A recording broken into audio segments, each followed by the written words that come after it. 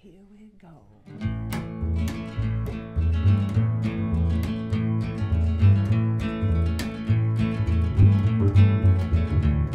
Well, I'm gonna love you till you shine, shine, shine. I'm gonna shout from the rooftops that you're mine, mine, mine. Don't matter where you go, you can take it down to Buffalo. I'm gonna love you till you shine. I remember came down in the fall, and I couldn't help myself at all. I wonder where you go and what you choose. Well, hold on now, you got nothing to lose. Promise I will love you till you shine. Well, I'm gonna love you till you shine, shine, shine. I'm gonna shout from the rooftops that you're mine, mine, mine.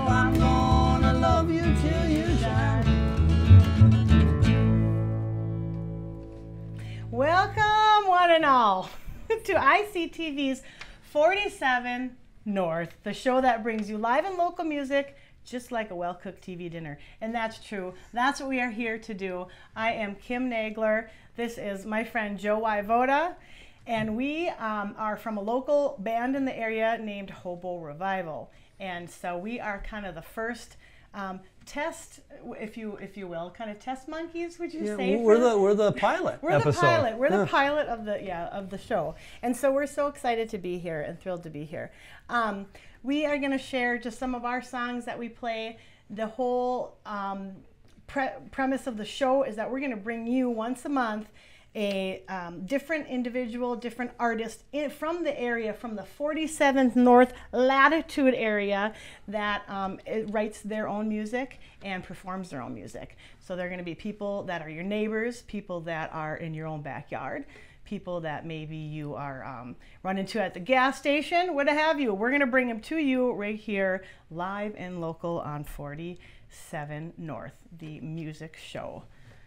Awesome. What do you think, Joe? This is pretty exciting. I think it's really cool. I mean, people don't realize how many musicians there are up here and how many local musicians there are that do a lot of original stuff. So this is pretty fun. It's going to be maybe an eye-opener for some people. I would think. And hopefully not an eye closer. We don't want anyone falling asleep during the show. So we're going to try to keep it rocking. So Joe and I have had the pleasure of playing at different venues in this whole area, in the whole 47th latitude. And we're going to just share with you a couple of our new songs, our older songs rather, from our first CD entitled Hobo Revival that we recorded at Sparta Sound up in Sparta. So we're going to do a couple songs that are off that first CD. One right now entitled Drugstore Roses we're going to do for you. And people can listen to these on YouTube or iTunes or wherever they want, but most importantly right here on Community Access. Most important right here on ICTV.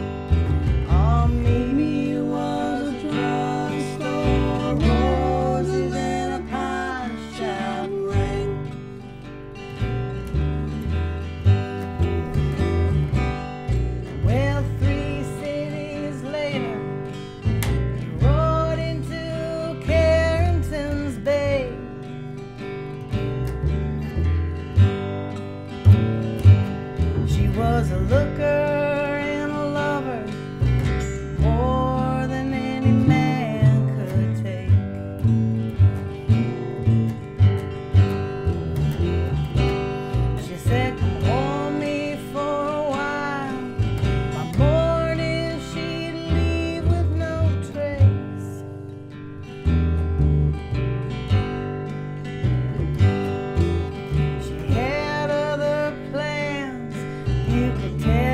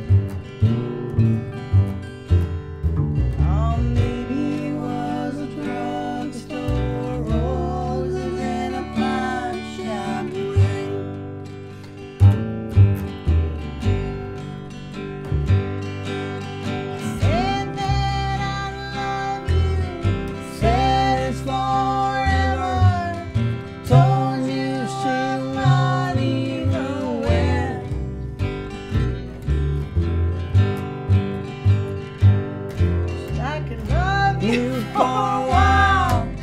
We'll go down in style, but I won't let it go to your head.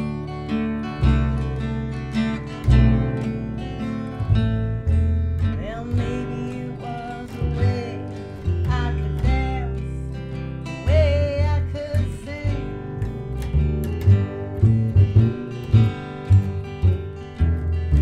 Or maybe it was a drug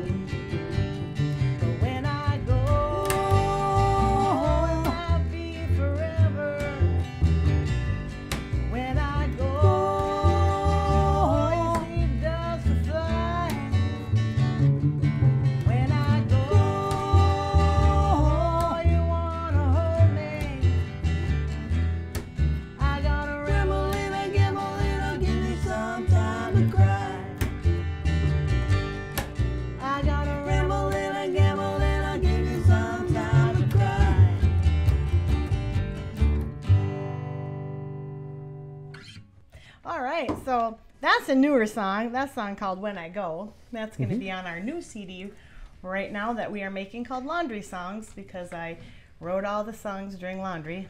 True. Hanging laundry, folding laundry, putting laundry in the wash machine. So henceforth it is called Laundry Songs. Joe, tell me a little bit about your bass. That's got to be something that you have for a long time. Can you tell me a little bit about that, where you got that, how you got it? Yeah, so I've been a bass player my whole life pretty much, and mostly a bass guitar player. But this is an upright bass, member of the violin family, of course. And this one was made in Connecticut by a company called Upton Bass, and I had it made probably 10 years ago, I think, maybe a little less than that. And I had another bass that was from the 70s. It was a different brand. And you don't realize how big these are until you have two of them. So when I had two of them in the house, I quickly had to sell one, because it was either that or you know, find a new place. Build a room for it. Yeah, I do enjoy playing it. I'm more of a bass guitar player, but I do enjoy playing it. And I know we'll do a song with the bow later. I like playing with a bow. And well, you grew up in a real musical family too. That's another thing. You and I Joe and I talk often about how some people, they come to the area, the Northland and greater northern Minnesota, the Northland area, and they think they don't have music up here. They don't, you know, they probably don't. And that's so not true, especially for the generations that have gone past. Our heritage, bringing in gosh, the accordion, the, you know, whatever. You grew up in a real musical family, and you had bluegrass jams like all the time. Tell us a little bit about I remember when I was a little boy, I asked my dad every Friday night, who's coming over tonight? And he'd say, what are you talking about? I said, well, every Friday, a bunch of people show up and play music. And people with guitars, violins, mandolins, accordions would all show up. Never once did a bass show up. Oh. And I said, well, as a little 8, 9-year-old boy, I said, boy, there's got to be an opportunity for a bass player somewhere. And it just so happened that my grandma had an upright bass in her upstairs bedroom. Wow. Yeah, it was dumb luck. Her her daughter, who lives in my aunt, who lives in Alaska, had played bass in a traveling band for a while, and so I fixed that bass up and started playing it. I started with bass guitar a little bit before that, but yeah, so kind of got around that way. Very musical family. Everybody plays guitar in my band, in my family. Joe's brother-in-law, Vic, is also in our band Hobo Revival. Yeah, we have a big full band with drums and, and silliness. I should mention the other members, the silliness. Speaking of, Joe Gibbon on guitar, and my cousin Robert Claesmat is our drummer. And but Vic is Joe's brother-in-law, and he speaks often of these stories of just couldn't wait for the weekend because you would just have a plethora of people coming and jamming and all night long. So what a great way to grow up too. I grew up around a campfire, kind of similar, but we just had guitars and not many, a couple harmonicas, you know, this and that. Everyone would go around, take turns and have a good time. But I always tease that we have enough guitars, so now somebody has to learn something else. And now the nieces and nephews are all playing guitars. I'm just waiting, man. I'm just waiting for that, I don't know, the fiddle player or the bass player. The world really needs bass players. Yeah, that's true. That's true. So we're gonna go ahead and do another song for you. Well, let me go back a second. Let me ask you who are some of your favorite bass players, that if you had to name top 3 favorite bass players. I don't want to say it past or present, you know, gone, with us or gone. I know it's hard to do that. But you give me your, I know it's hard. That's a hard answer because, you know, Paul McCartney is one of my favorites. I love the way he's so melodic. I'm a big Bootsy Collins fan. I like how funky his stuff is. And you know, Stanley Clarke, a jazz player, you know, he's got so many things he's done. Jaco Pastorius. I like a lot of different types of music, you know, everything, James Jameson, all those bass players that most bass players talk about, right? And maybe the one that most of them don't is Jimmy Johnson, which was a Minnesota bass player. He played in a group called Flim the BBs. Now he's the bass player for that guy who does songs. James Taylor. James Taylor. He's James Taylor's bass player. Okay, that guy. But that's cool. I didn't know that. Yeah, he's smooth as butter. He's one of my favorite bass players. Well, that's super cool. Yeah. If I had to ask you, right now, just off the top of your head, who would your favorite local musician that might be a female brunette that you know very well that writes music locally? Who would you say that would might be? If you had to just name someone. It'd probably have to be Kim Nagler. Yes. Dang it. Yes. I knew if I narrowed the question down long enough, or dwindled it down, that he wouldn't have much of a choice to pick anybody else. I was trying to think of another brunette female singer. Oh, shoot, on the over here that's playing original music.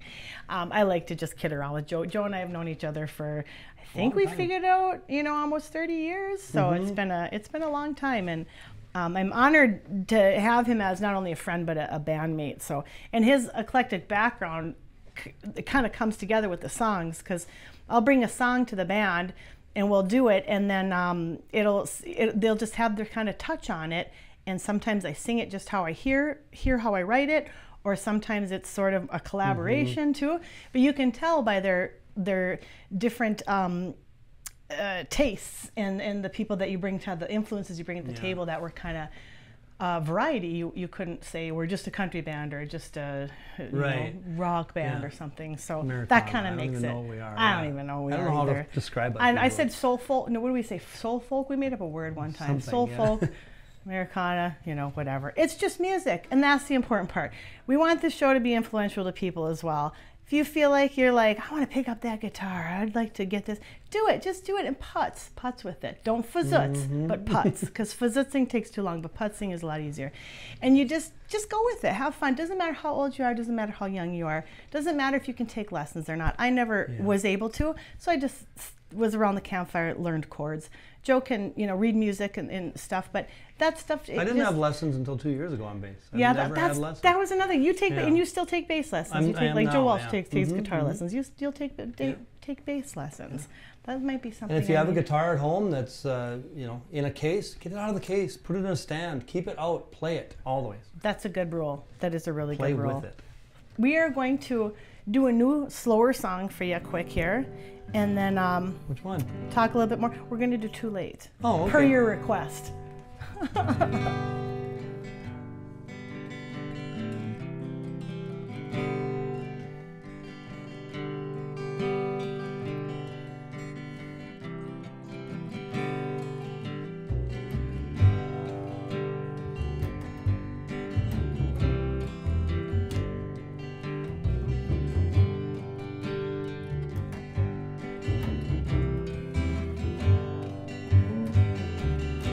Sunset and early night.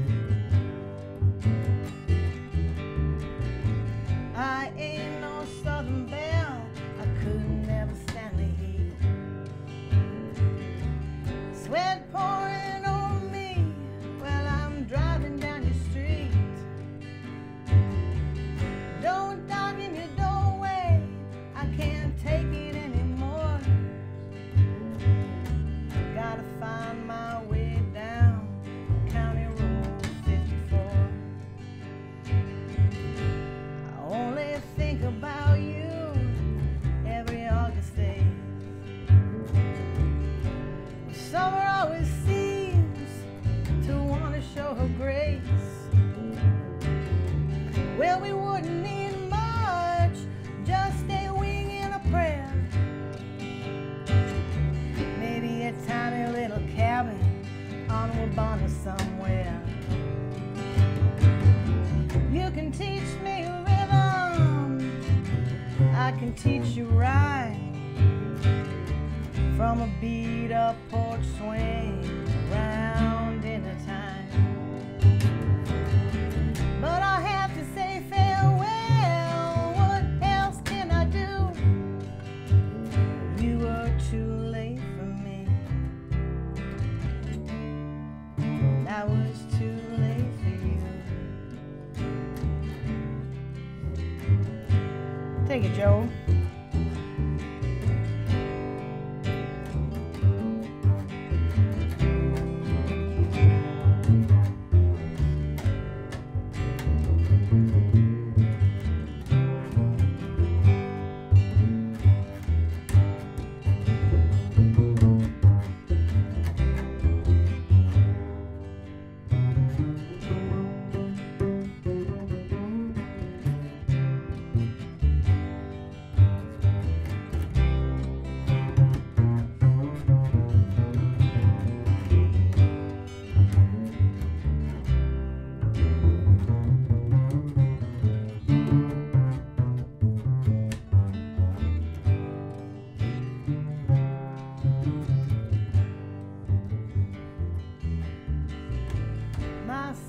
I hold dear, I'm sure you figured them out. I'll wait for a chance, if fate brings it about. Till hell freezes over until this poor girl sings. I'll cling to my vows and I'll polish my rings. For this time being, baby, beyond the ocean blue, you were too late for me, and I was too late for you.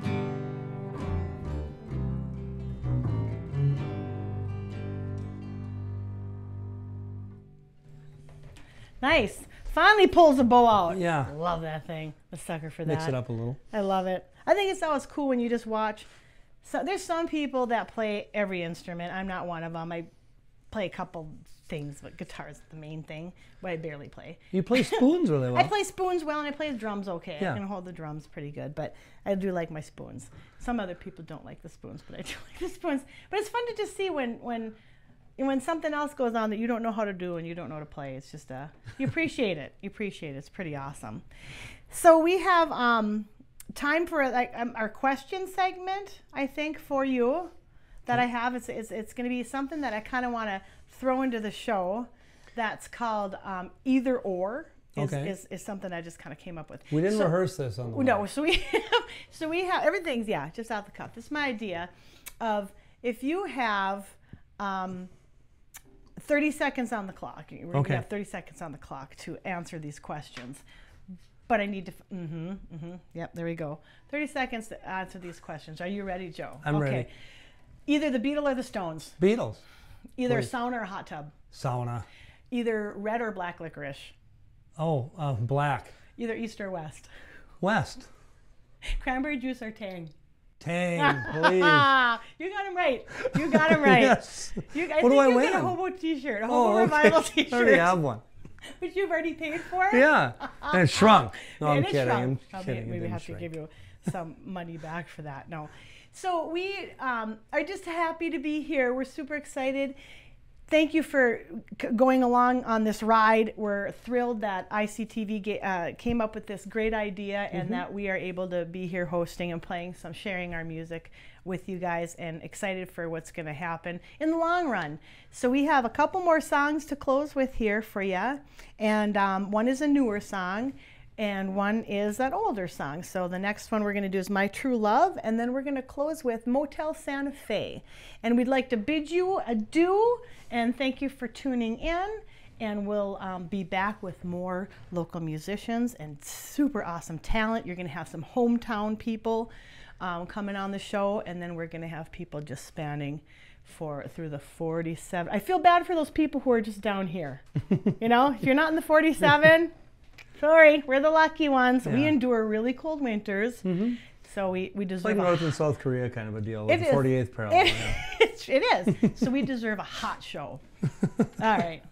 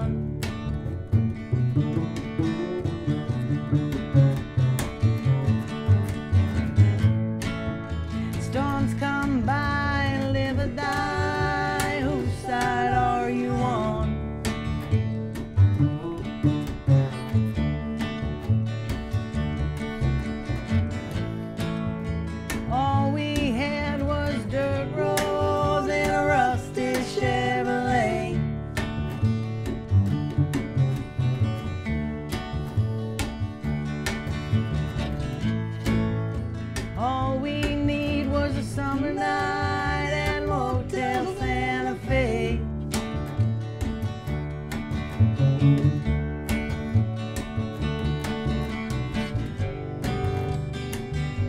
I never thought I wanted